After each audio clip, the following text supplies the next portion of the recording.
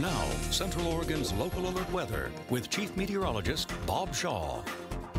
Well, good Friday morning. We have just turned 20 minutes before the hour on a very cold and frosty morning here. We'll get a look at current temperatures in just a moment, but just know that the recipe has been just right all night long for frost to settle on your windshield, and it has gotten thick in a hurry. So give yourself some time to clear that, and do watch for some spots of ice on our streets. Daytime highs today under sunny skies are expected to be right around our average of 47 degrees. Sunrise this morning at 7:08, sunset at 4:33. If you're headed over the Cascades, carry chains or traction tires at all times, and look for some inclement driving conditions. Spots of ice on Government Camp, fairly snow-packed this morning on Santiam Pass. You'll find some spots clearer than others. The road to Mount Bachelor, pretty much the same. Willamette Pass has been a little bit clearer, but watch for spots of ice there. And the nice thing is they were socked in with fog this morning. They are looking much clearer right now.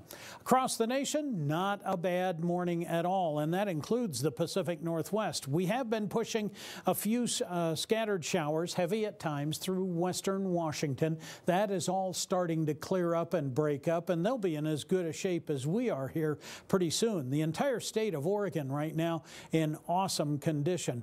The future track model is going to show us staying clear. Now that's going to allow plenty of sunshine today.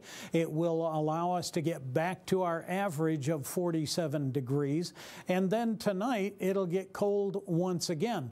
Now tomorrow is going to be almost a duplicate of what we're looking at today. We'll get plenty of sunshine, and the big change will come as we get into Saturday night and Sunday morning.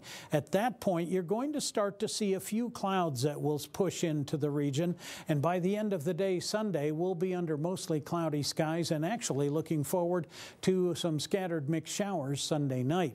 Yesterday, 49 at Roberts Field, 45 at the Bend Airport. We're going to be right around those temperatures once again today. Fairly chilly here on the high desert. Both of our airports at 23 degrees, and those are the warm spots right now. We're looking at 17 in Sisters and Lapine, 18 in Sun River.